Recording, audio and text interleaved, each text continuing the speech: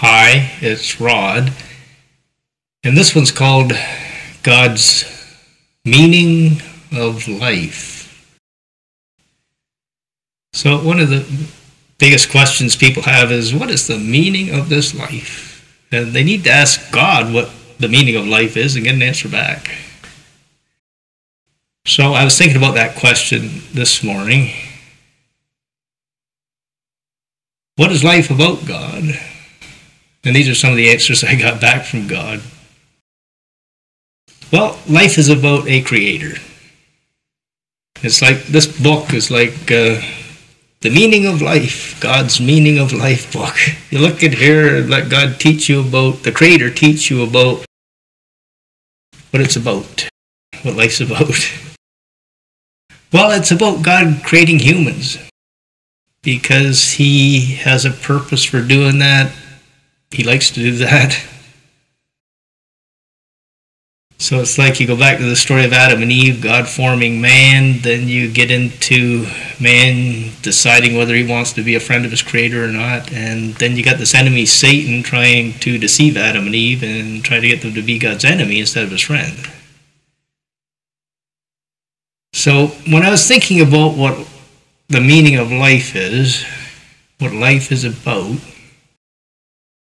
I was thinking about, well, it's God creating humans, and we're born onto this earth, and then life is about trying to learn things, whether it's your parents as your teachers, or your school teachers, or friends or other influences in the world, bosses at work, teachers, could be church teachers.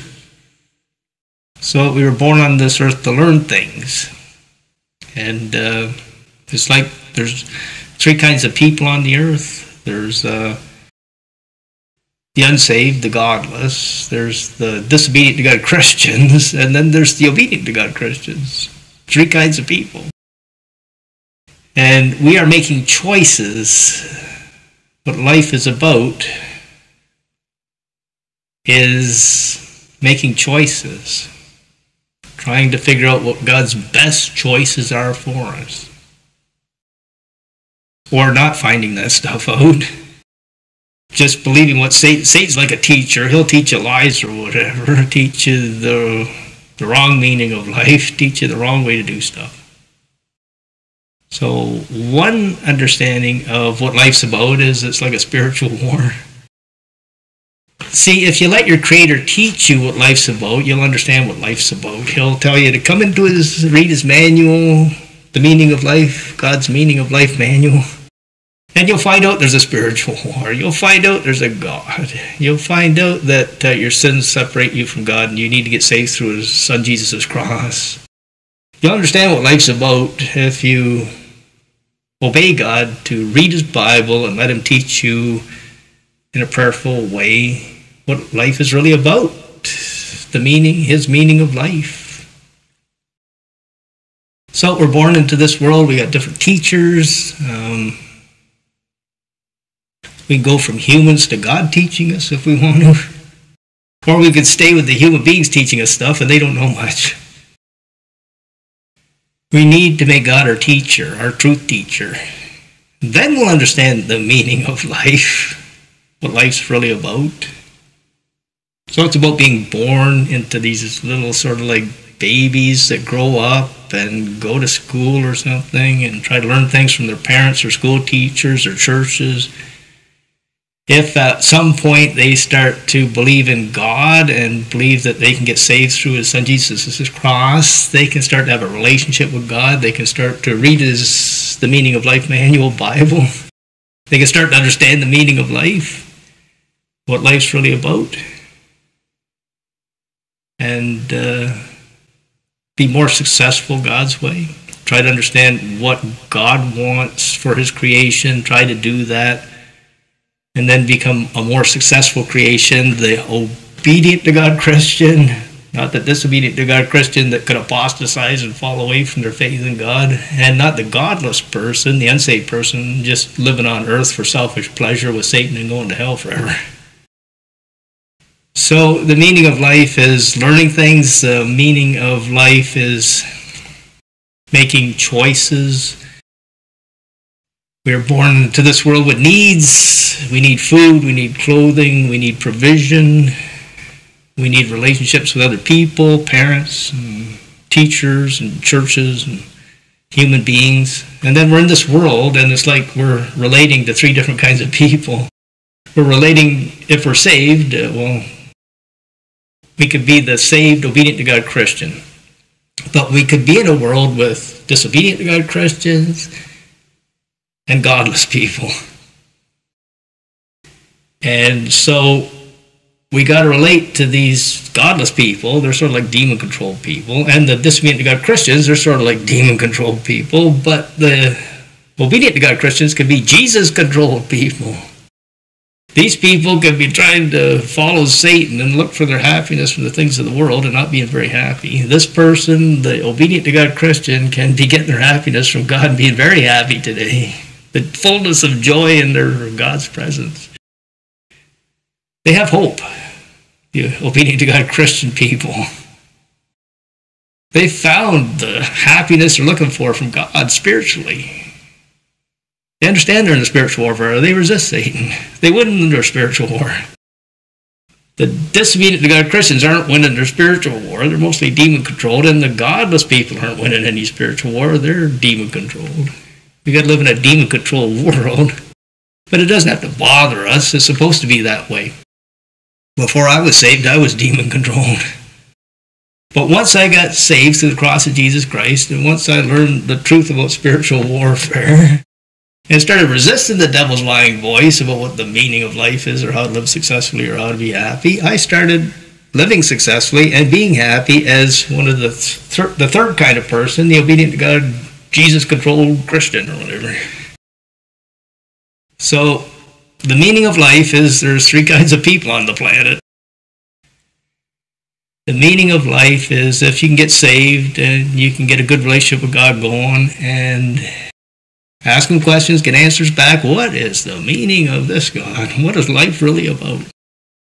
Well, life is really about being born. It's if your parents didn't teach you about God, maybe you can get saved and start learning about God later on in life if you want to. Everybody's making their own free will choices. Parents, churches, Christians, godless people, disobedient to God Christians, obedient to God Christians. All making choices. Creates this world we're living in. Choice, we got like, a lot of times we only got two choices. We got believe truth or believe lies, get saved or don't get saved, obey God or don't obey God, win your spiritual war or lose your spiritual war, go to heaven or go to hell.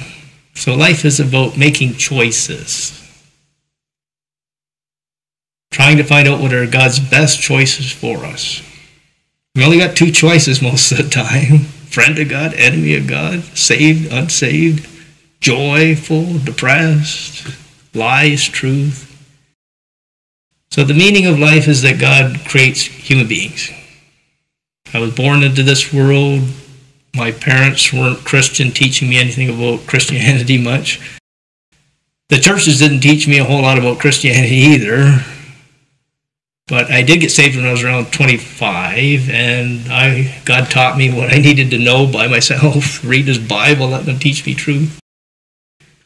To the point where I'm about 60 years old now, and I'm trying to record some of my truth that I understand onto video so that if I meet people that want to learn this stuff in the future, or if people want to try to learn it by putting them up on YouTube, then maybe they can learn something from these videos about what God's taught me is the meaning of life, or the truth God's taught me.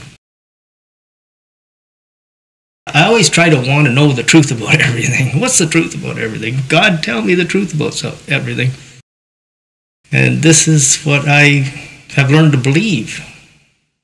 That there is a God, he is a creator, he made human beings.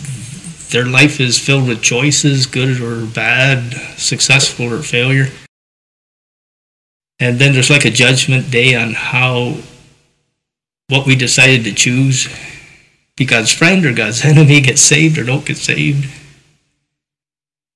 And that's what's happening right now. People are making decisions. Usually got two choices.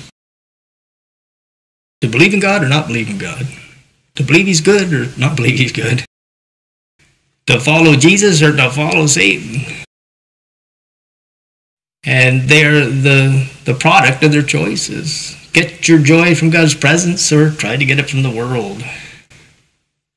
Jesus' way or Satan's way. God's trying to teach us truth, what life's really about. Satan's trying to lie to us and teach us lies, what life is not about. And we decide, am I going to listen to God, the truth teacher, or Satan, the lie teacher?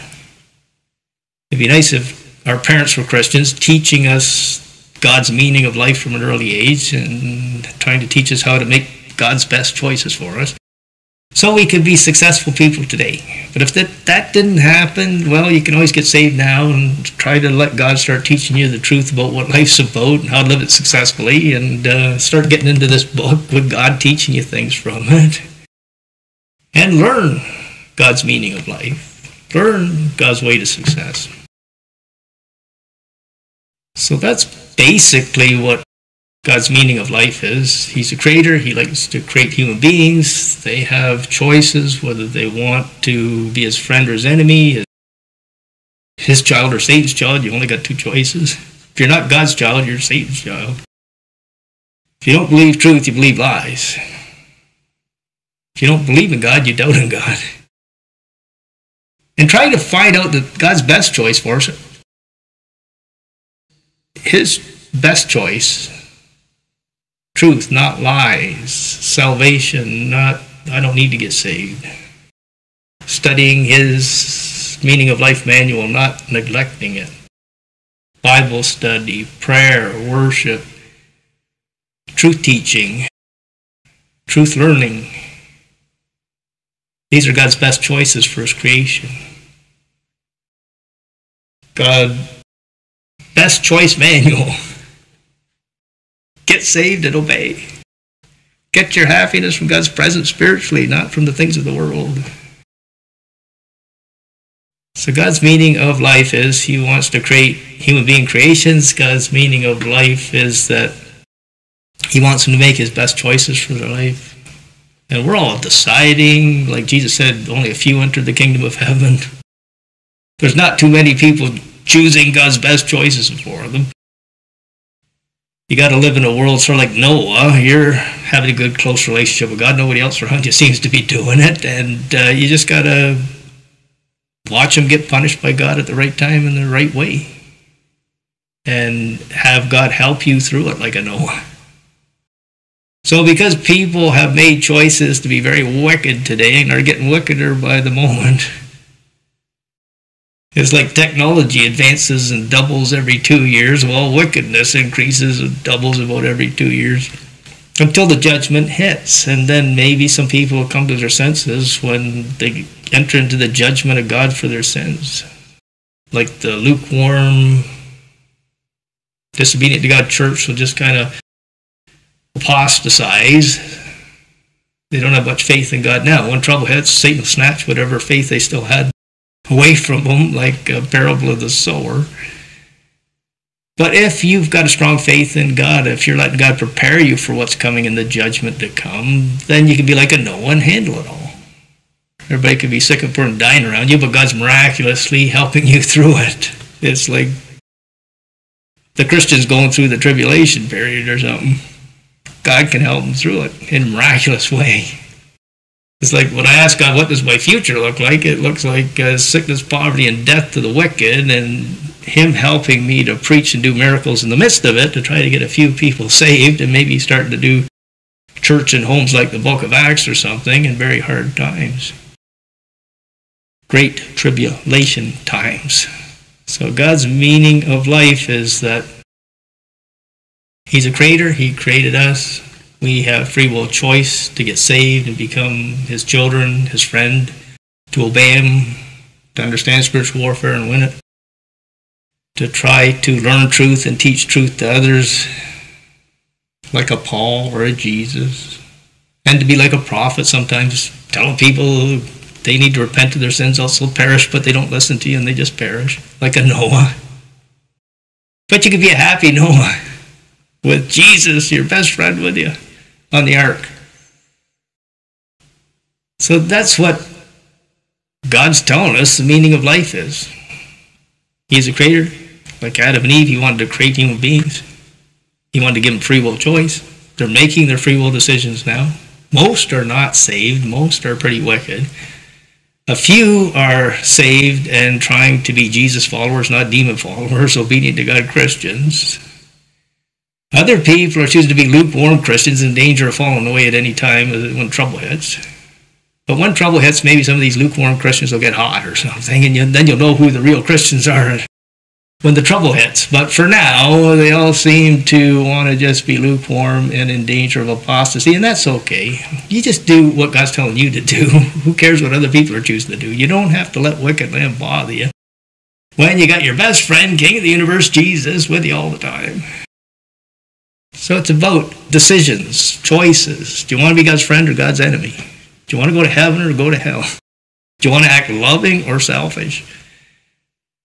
And if you want to get saved through the cross of Jesus Christ, if you want to get into God's success manual or the meaning of life manual, you can understand these things. And you just don't have to try to figure it out yourself. God can help you to understand this stuff. Asking God the question, what's life really about? God getting an answer back. It's about human creations, making choices.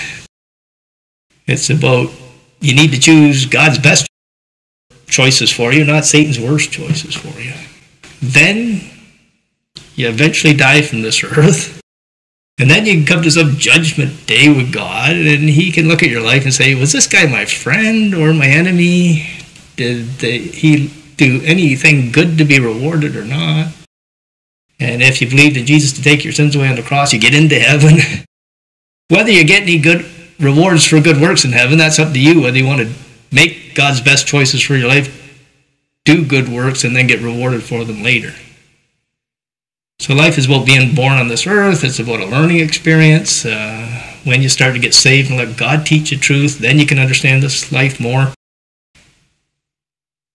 Then you can pray, hear God's voice, and try to do his will in the earth, which is like learning truth and teaching truth to others. And then you can die and be judged for it. Then you can live in paradise forever with the King of the universe as your husband.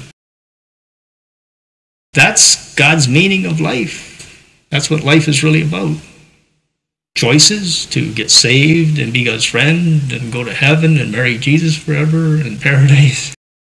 Or to believe Satan's lies and not understand the meaning of life and think you're just an animal doing selfish things for yourself to make yourself happy, and then you die and you go to hell forever. It's like most people are like a rich man going to hell today. They're just seeking after riches. They couldn't care less about God. And when they drop dead, it's hell time forever, which could be any time. They could drop dead by supper time and be in hell forever today. And we got to try to tell them they need to get saved. Hell is real. But they don't want to listen to us. Then they drop dead and they go to hell. But that shouldn't bother us. God's given us all a free will choice, and we decide. Two choices, heaven or hell, salvation or not get saved. Obey or not obey God. Get great rewards on Judgment Day or not very many rewards on Judgment Day. So that's what God tells me is the meaning of life. It is making human creations, giving them free will choice. They can decide to become saved and become his friend and obey him, or not get saved, don't become his friend, don't obey him. They can choose to go to heaven after they die or hell after they die. They can choose to be full of love, joy, and peace from the Holy Spirit in God's presence now, or choose to be depressed, trying to find their happiness from the things of the world with Satan. And we're in this life experience now, making our choices now. Are we saved yet or not? Are we happy yet or not? Are we on our way to a great judgment day and a great wedding with Jesus after we die or not? And so I was born on earth. I've been alive for 60 years. I've tried to learn to get saved by God and obey him. And when the judgment hits, maybe I'll find people like myself who want to do church more biblically. And then eventually die someday and get judged on how much I love God, how much I obey God here on earth. That's basically what I understand what God's meaning of life is about. So that's a bit about God's meaning of life.